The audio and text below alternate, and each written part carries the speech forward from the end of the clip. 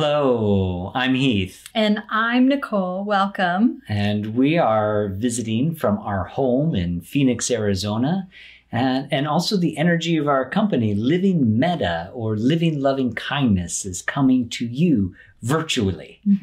Thank you, AV&P, for having us for Move and Meditate and Move time. And we're looking forward to sharing with you some of our favorite focusing, breathing, and moving practices. Yes, all in the context of healing with COVID. And so we've gone through each letter of COVID to the fifth day, the letter D for dedication. I wish I had like those big letters to hold up or something like that. Or like a Sesame Street little Muppet going, totally makes sense. So D for dedication. Yeah. It feels like a diligent word. It's indubitably. Yeah, and it's got a structure. It's got some substance, some gravitas. I am dedicated. And what are you dedicated to? So in this time of uncertainty, unpredictability, where things are changing, of course, week by week and day by day, it seems, and a lot of things are out of our control. It's amazing. Yeah, it's weird to find, like, what is there to rely on? And I think what we can rely on is our own personal practice, my dedicated practice to self-care. And that's what we're personally dedicated to. And we want to invite all of you to join us in this intention of taking exquisite care of you. Yeah. So nice. So as we look through the lens of these healing moves, we want to start with breath. And what I want to remind you is a quote from Fritz Perls, the co-founder of Gestalt therapy, who said, "Fear is excitement without the breath." So another way to say that is, if you're feeling anxious, if you're feeling scared, or you're around others who are feeling that way, if you take deep breaths, you can convert that energy of fear into excitement. In fact, if you try on fear, anxiety, that kind of vibrating, quivery feeling, it shares a lot in common with excitement. But there's more breath with excitement. Well, we become more resourceful. When we feel ourselves breathing, we begin to presence ourselves and we begin to bring more of ourselves into the moment. And that's when we become choiceful, resourceful, and responsible. And we can lean on our dedicated practice, our regular rituals to support what it is that we want to focus on. What is it that we want to bring more of into our field? Yeah, what is it that's most important to you, your core values, your life's purpose? Your essence.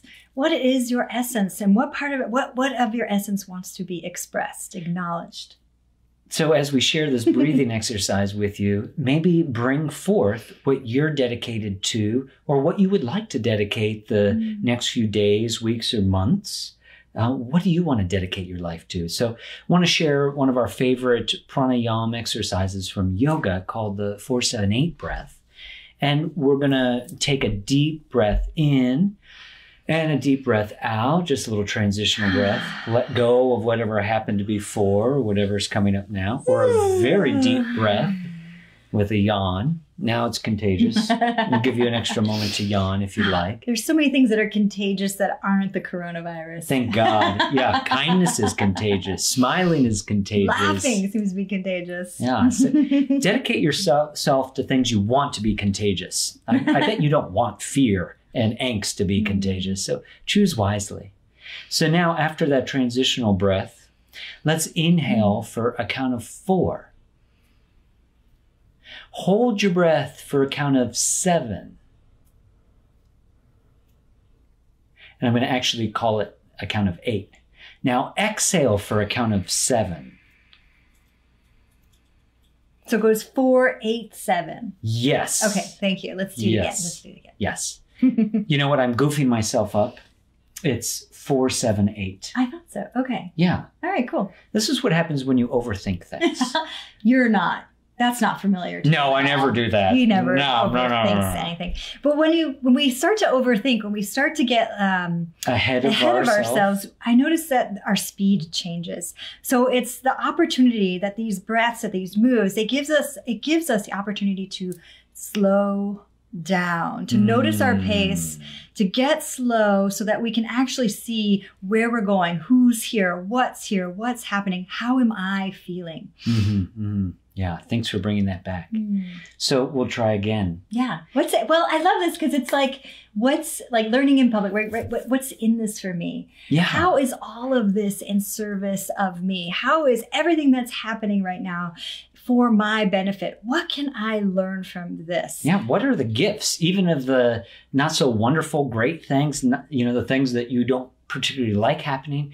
There can be gifts. There can be discovery and growth. Yes. And I think that's also what can inform what the dedication, what I'm dedicating my practice to.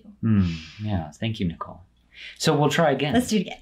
Okay. It's called the 4-7-8 breath. Okay, here we go. Inhale for a count of 4. Hold your breath for a count of 7. Now exhale for 8, which is a little more difficult. And then we're going to repeat. Inhale for 4.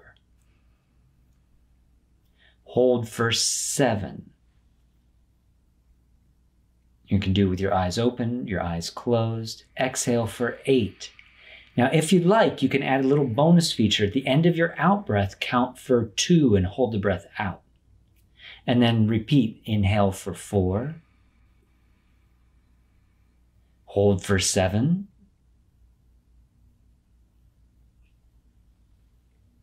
Exhale for 8. Try not to get to the end of your breath till that 8 count. And then hold for 2. Hold it out. One more cycle. Inhaling for 4. So we're helping build a reliable home base for our awareness, like an internal scaffolding or architecture for our consciousness to rest back over and over so we can invoke those qualities that are most essential to us. Beautiful. Nice. I feel a shift. Even though I was talking over much of that, I feel an immediate shift. And I hope you do too. Yeah, I feel myself get a little more, go from here to like here. A little more alignment. A little more centered. Yeah, a little more centered, feeling a little more alignment. Yeah. The second exercise. So again, it's amazing how much people try to control when we really have very little control of anything whatsoever. And that's becoming really clear right now. But very clear. I have no control over anything really. Yeah. But what I can control, what I can change instantly is my breath, my movement, and focus. So let's go into some controlled movement, but actually let it be a little more free-flowing, free-form. So just like fear is excitement without breath, one of our other favorite quotes is, fear is frozen fun. So if you feel yourself scared, in fact, make yourself scared, like you saw a ghost or usually we hold our breath at the top and everything freezes up.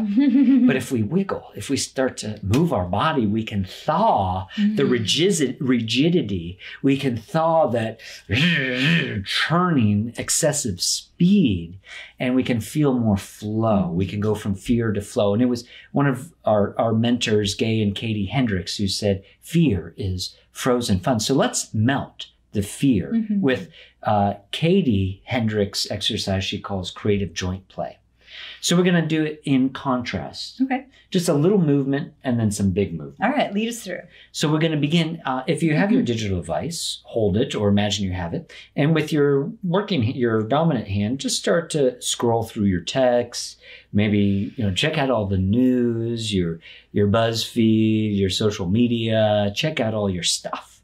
Maybe responding to some texts. Oh, I missed those notifications. And notice how much breath you've got going on. Notice how much movement is happening. Also notice your current state of aliveness and vitality. Okay, now stop that. Americans spend at least 8 hours a day with their digital device, and we're really locked into how much we can move. So now let's... Yeah, it felt really small and kind of compact and no range of no movement, really. It's just like all fingers. And there wasn't a whole lot of breath. No, either. It's just kind of like everything kind of seemed to be small and narrow. Kind of frozen. Yeah. So now with that same finger, imagine there's an eyeball on that finger and look all around the room with your finger, just your fingertip. And how many different ways can you move that finger side to side, up and down? Now put eyeballs on all your fingers and take a look around the room. Yeah, maybe looking at you. Eyeballs on your wrists. Take a look around the room with your wrists. And like Nicole's already jumped ahead. She's so precocious. Put eyeballs on your elbows. Your elbow crease, the back of your elbow. Put eyeballs on your shoulder. Put eyeballs on your scapula, your shoulder blade. Look, if you feel yourself repeating the same movement 3 or more times, try a different movement. Try behind and below and above and around you. And try to invent a new movement. And as you continue to do this, notice how much you're breathing. Notice, change the rhythm, change the pace. Notice, of course, how much you're moving and you're breathing, and notice your sense of aliveness, and begin to find a natural, easy way to slow and pause that movement. And now do a body scan. Notice your left and right hand, wrist, forearm, elbow, arm, shoulder. Likely, the side you just moved in that creative joint play feels a lot more invigorated. So let's do that for our full body. All right, let's move the chairs. Yeah, we're going to move the chairs. Come stand in with us if you'd like to join, and have enough room around you. So when we are born with over 2,000 to 3,000 movement potentials. However, by the time that we are 18, by the time the average adult is 18 years old, we move down to only 200 to 300 movement potentials in our kinesphere. The kinesphere is any way we can move where there's still at least 1 foot on the ground. So put your eyeballs on your fingers. How about both hands' fingers? And look all around the room with your eyeball fingers, your eyeball knuckles, elbow eyeballs. Get them going. We're already warmed up. Our eyeballs on our shoulders. And maybe your arms are doing different things, exploring the space around you. Now, the moms who were watching, I hear you've got eyes in the back of your head, so get those eyeballs in the back of your head. Put eyeballs on your forehead. How about eyeballs on your nose? Eyeballs on your chin? How about eyeballs on all the vertebrae, your neck, your thoracic, your lumbar spine? Eyeballs on your hiney. Get your ischiotuberosity eyeballs. Eyeballs on your kneecaps. Eyeballs in the back of your knees. How about eyeballs on your toes, on the soles of your feet? How many different unique movement possibilities can you create? Notice how you're breathing. And can you add that essence quality, that core value of what you're dedicated to, and allow your body to be like a living, moving prayer of what you want more of? As you breathe like this for another 3 deep breaths, eyeballs in another, maybe on your earlobes. How about eyeballs on all the follicles on your hair, on your head? And find an easy, natural way to begin to slow down the movement. You don't have to do a traditional yoga or a qigong or structured movement to feel more flow. And I feel a little warmer. I feel a lot more freer, open, wider, expanded. I got the tingles. Little tingles going on. Yeah. That was a little close to like dancing, Heath. You were dancing a little bit there. Is that what you call that? We'll call it that. We'll call it creative joy and play. You're very generous. Your dancing is creative joy and play. Well, that's true. Yeah, that's true. Definitely. Now, what we'd like to share with you last is one of our very favorite affirmations. And you might have heard it before. We learned it first from one of our favorite teachers, Kam Tai Chow. And it is Om Mani Padme Hum. It is our favorite mantra meditation for compassion, for loving kindness. And we'd like to share this with you as a way to, this is something that we dedicate ourselves to over and over and over again. It's a practice of compassion, practice of loving kindness, friendliness towards ourselves, towards each other, and this expansive, this global community that we are constantly impacting and being impacted by. What's happening in China can and will and does happen to us all the way over here on the other side of the planet. So how does my vibration affect not only who I am, but every person and everyone I come in contact with and everyone that I even imagine? So this is one way that I can start to align myself, my energy system, my field with all that is, with this Om Mani Padme Hum. And we'd love for you to find a place to either just sit and listen if you like. We're going to chant this, kind of sing it. We're actually going to bring out our favorite drum. Can you grab the drum? Oh, let's grab the drum. And gonna grab our drum. Let's translate. So yeah, so what are we doing? Yeah, so Om Mani Om is the sound of oneness, the sound of all existence coming together as one. Om. The sound of all the universe harmonizing, resonating as one. And the jewel is Mani. Mani is the jewel, and it's this representation of wisdom. This jewel, Om, the sound of oneness, Mani, the feeling and this experience of the jewel of wisdom coming through. And that luminescence of the jewel cuts through ignorance, cuts through the darkness. And Padme. Padme is the lotus, the symbol of beauty, the symbol of compassion. It's also the symbol of transmutation, as the lotus grows in the bottom of the lake bed, under the mud, under the muck, and with its trust, with its dedication, surges through the dark waters until it arrives in the light. And that's how we can metaphorically transmute even out of this muck, like the lotus. Yes, out of this muck. And then hum, hum, hum, hum, hum. Oh, the sound of an open heart.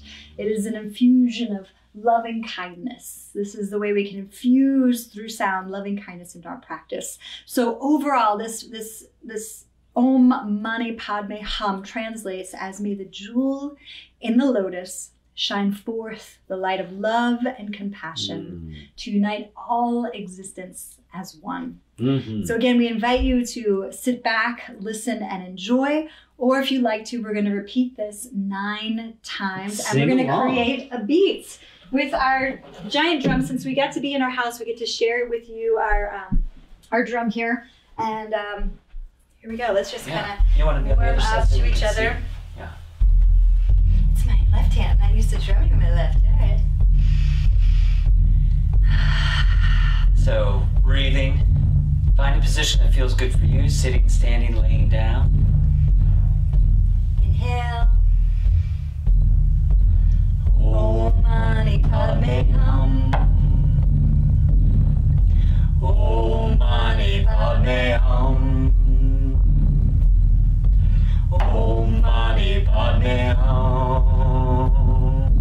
Om Mani Padme Hum. Om Mani Padme Hum. Om Mani Padme Hum. Om Mani Padme Hum. Om Mani Padme Hum. Om Mani Padme Hum. Om Mani Padme Hum.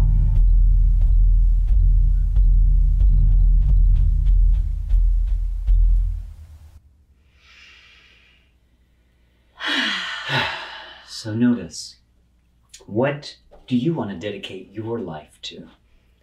Maybe it's something that you've been practicing all along for many years or decades or all your life. Or maybe there's a quality or an intention that you'd like to rededicate yourself to, or a relationship that you want to affirm or grow or establish. Combined studies show that it takes at minimum 40 to 66 days to forge a new habit. So be patient with yourself. Yeah, be kind, be generous, compassionate.